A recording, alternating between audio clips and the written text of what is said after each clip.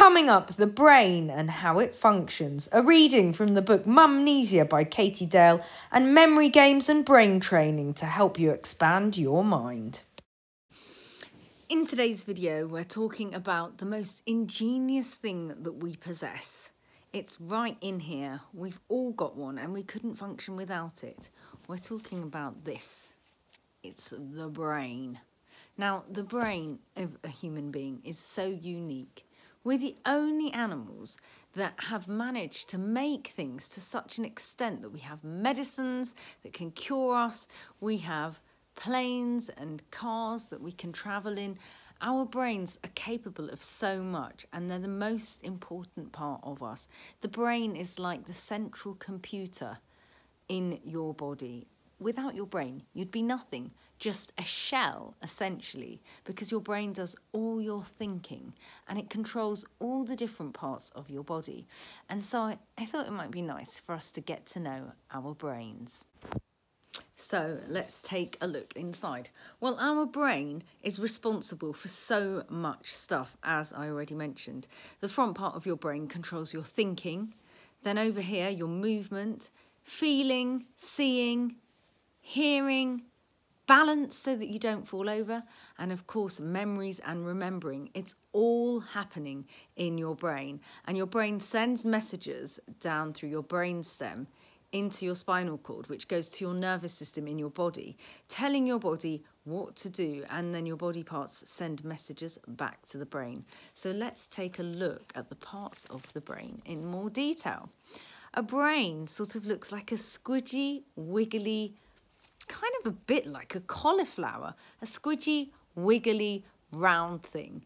And it's the size of two of your fists put together. Basically, this bit at the top is the most important bit. That's the cerebrum. It's the thinking part of your brain. Then over here, we've got the hypothalamus. Now that controls your temperature. Everybody should have an ideal body temperature of about 37 degrees. And so if that's not the case, for instance, if you're hot, your hypothalamus will send signals to your body to sweat, to cool you off. And if you're cold, your little hairs on your body will stand up to try and sort of grab heat and hold it in. So when you've been cold before, you might have noticed you've got goosebumps and hairs standing up on your arms. Your pituitary gland, which is this little thing here, controls growth. So, you know, without it, you wouldn't get bigger, for instance. It releases hormones, and your body can grow, especially in puberty, when you make the transition into becoming a man or a woman. This is the brain stem, which keeps you breathing, so that's a pretty important part. Then over here, the spinal cord is down there, and it goes right the way down your back to your nervous system, sending electrical messages, telling your muscles and your body parts what to do and how to move. Over here we have the cerebellum, which makes sure that you're balanced so that you don't fall over. And there are the main parts of the brain. Let's take a look in more detail.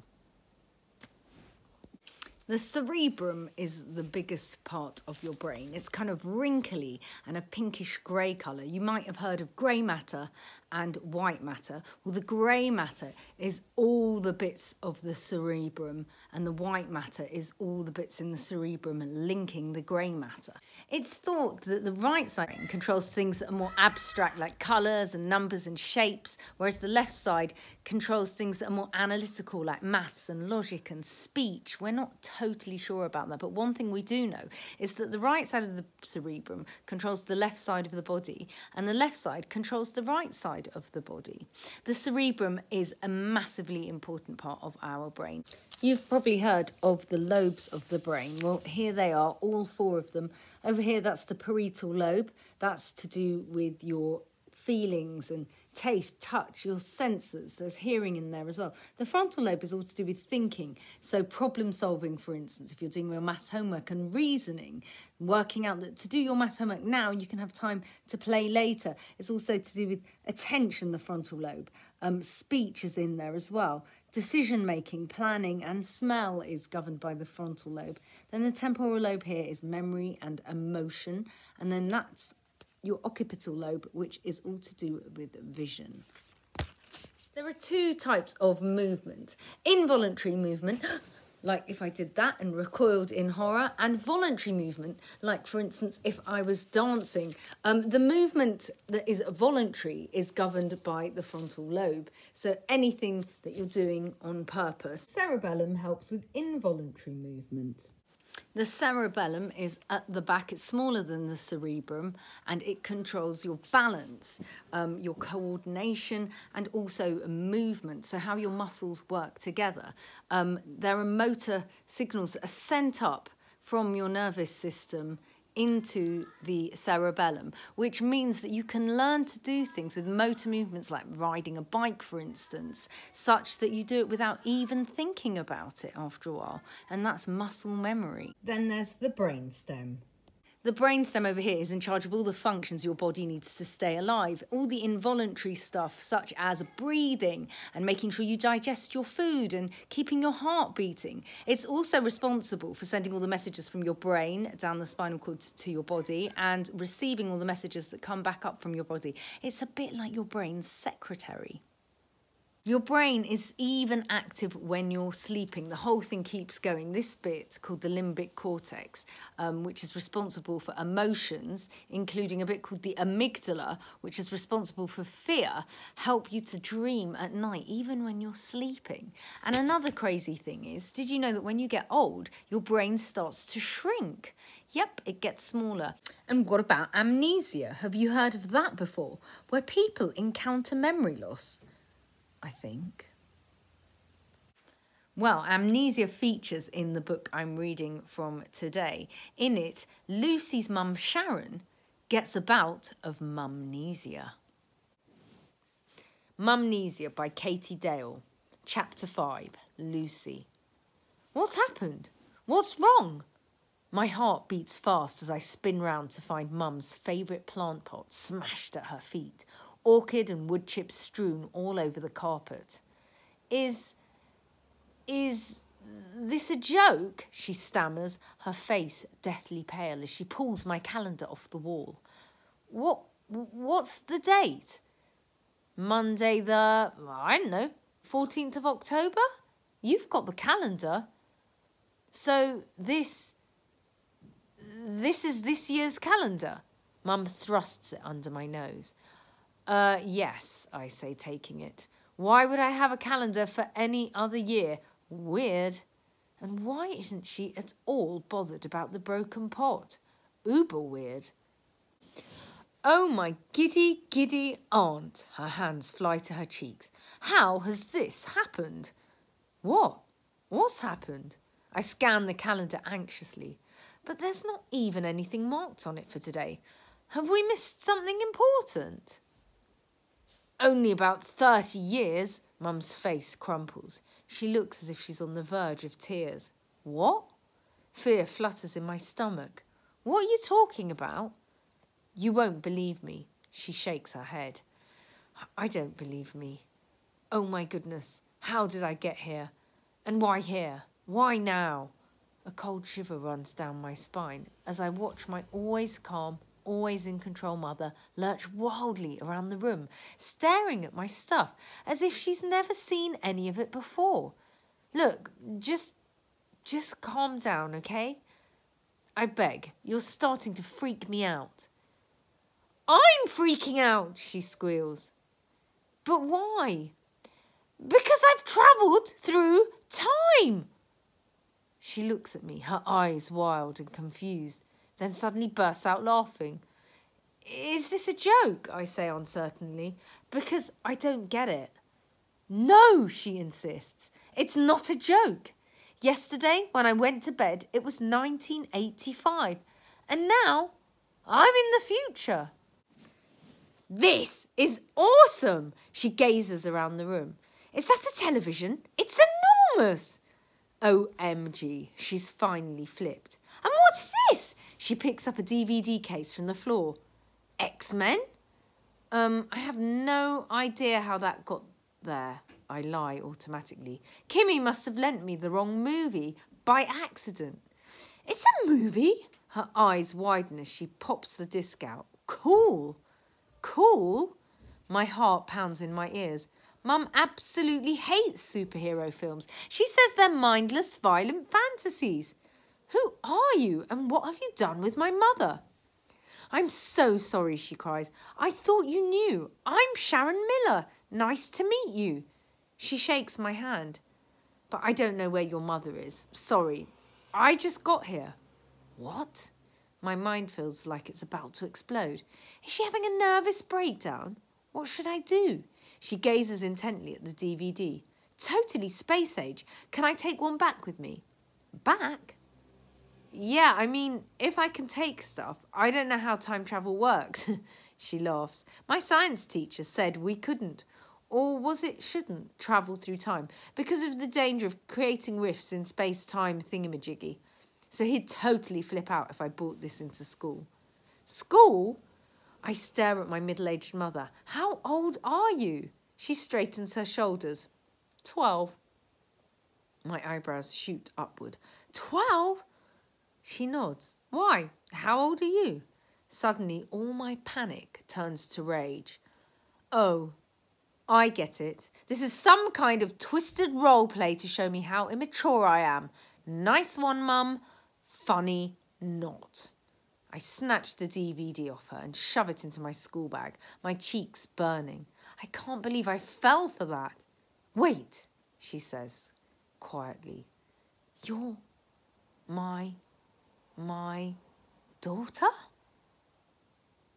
According to my birth certificate, I scowl, yanking the zip closed. Oh my. Something in her voice makes me turn. For real, she says, all colour draining from her face. My heart skips. If she's acting, she deserves a flipping Oscar. Mum, seriously, I swallow hard. And my voice is barely a whisper when I say, are you okay? No, she shakes her head frantically. I'm not supposed to travel within my own timeline. What about the space-time thingamajiggy? OMG. She really, truly thinks she's time-travelled. I bite my lip. Is that even possible? I try to remember what we learnt in physics. If only I'd paid more attention. I mean, of all places to time travel to, of all the people to meet. Mum clasps my hand. I can't believe you're my daughter. But how did you recognise me? My jaw drops. Of course, you must have seen old photos. She smiles suddenly. Dad's always got his Polaroid camera out. It's like so embarrassing. It's not from photos, I say slowly. She frowns. Then how? I take a deep breath, then lead her to my wardrobe with its full-length mirror. Chapter 6. Sharon. A blood-curdling scream rips from my throat. What's happened to me? I back away from the mirror in horror. I'm old, majorly old, like at least 25. The girl snorts. And the rest. I must have somehow transported into the body of my future self. I frown at my ancient reflection, then gasp in disgust as my forehead creases into a million lines. Gross!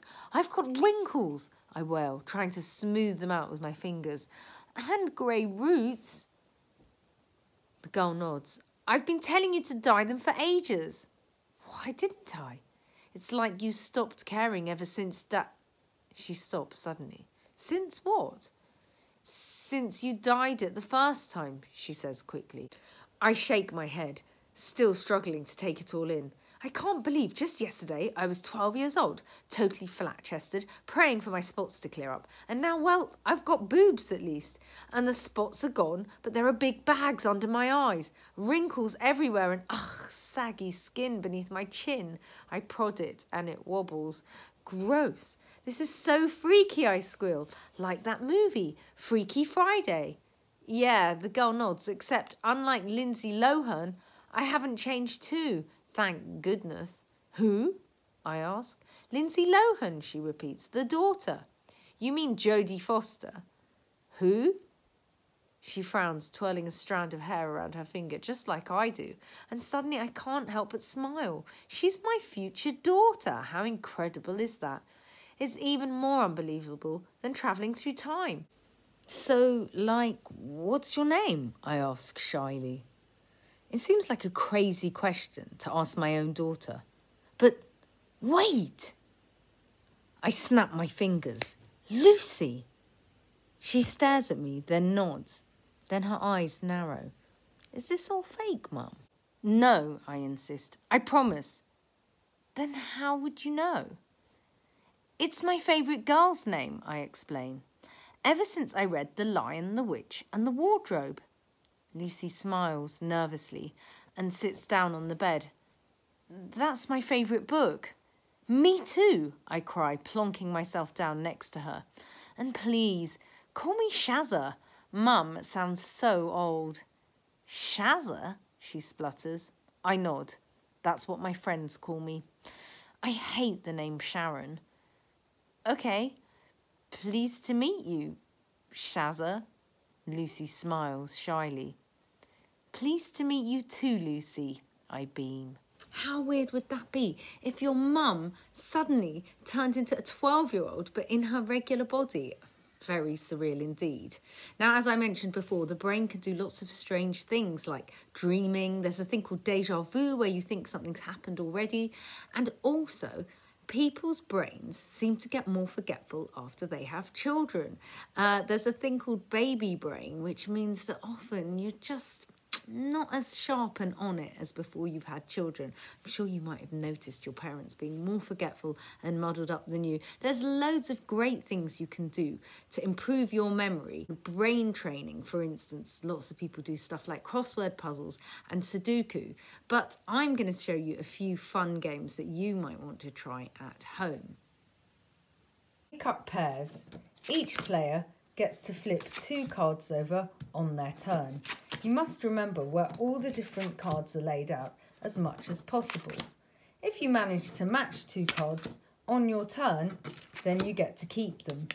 The player with the most cards matched is the winner. Yay! The list game. On your turn, state what you bought at the shops. I went to the shops and bought a carrot. The next player then says, I went to the shops and bought a carrot, and adds something to the list. A carrot and a potato. Next player, I went to the shops and bought a carrot and a potato and ice cream. And so the list goes on and on. The first person to forget the order of items in the list is out. The tray game. Get a plate or a tray and put lots of objects on it. Have a look at this plate. See if you can memorise everything that's on it. Can you spot what has gone missing from off the plate? It's the battery.